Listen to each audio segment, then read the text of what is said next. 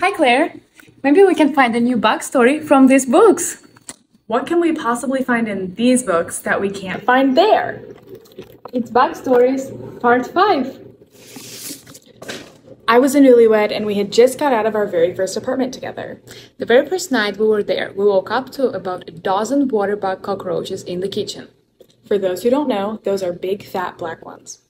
Of course, panic immediately ensued.